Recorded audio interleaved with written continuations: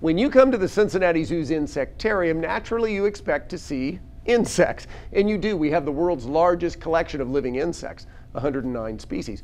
But we also have insectivores, things that eat insects, such as these guys. These are full-grown black tree monitors. They are extra long-tailed lizards that come from the Aru Islands in Indonesia. There's a whole bunch of things that make these amazing animals. One is, only in the last decade have they been discovered by scientists. That great big long tail is actually prehensile. They can use it like a safety rope. They'll hang on with that in their hind legs, which frees them up to grab insects and other food items. How come? They live their whole lives up in trees. They even lay their eggs up in trees.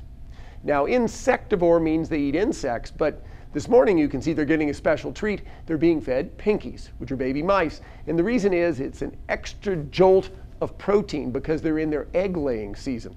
We're very excited about these guys here at the zoo. They're new to the Cincinnati Zoo, and hopefully when you come to the zoo this May for Zoo Baby Month, make sure you come to our Insectarium to see one of the most amazing animals in the world. Here at the Cincinnati Zoo, I'm Thane Maynard.